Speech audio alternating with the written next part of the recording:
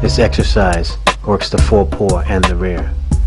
You'll feel the burn in your arms and in your legs, as well as in your core. Crawl across the ground like a panther stalking its prey. Once forward and once backwards is a single repetition. Execute 3 sets of 10 repetitions. Maintain a crouch position. Keep the legs cocked like pistons.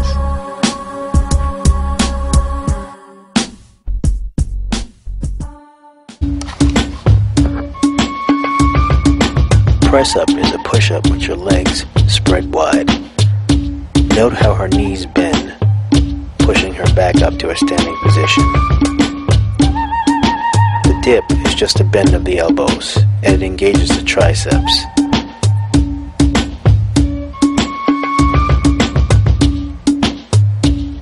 A repetition consists of a press-up and a dip-up. Execute 3 sets of 10. Speed up once you get the technique. Note how she transitions from the press to the dip by swinging her leg under.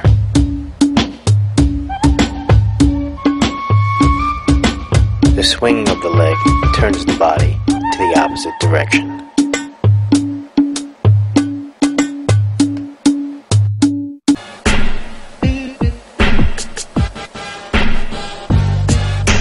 This maneuver is just a Bronco with a sprawl.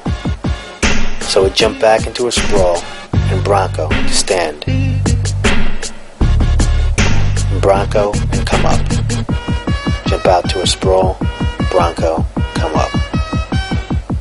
This works agility, and as you go faster, it becomes cardio.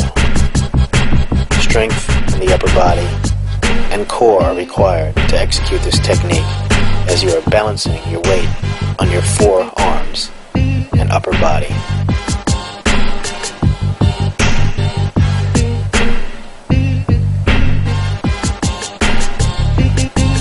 We do 2 sets of 10 of these. Your Bronco should be low in the beginner version. Your heels kick up to your rear and then bring you to a low crouching position.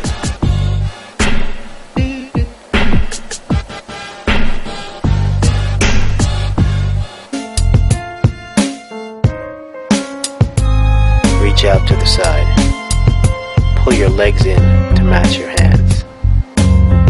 Maneuver from side to side like a sidewinder.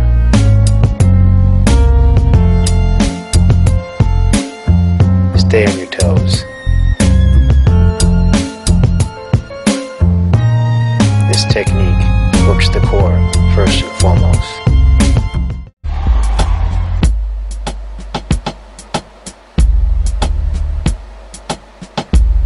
We're crossing from right to left. On all 4 limbs, it's a stride. Note how the back leg crosses behind, then switches up to cross in front.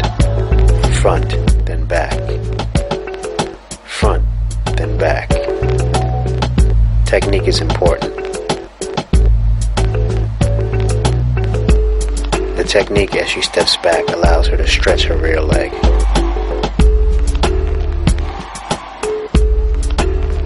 Breathe as you move. From right to left is a single repetition.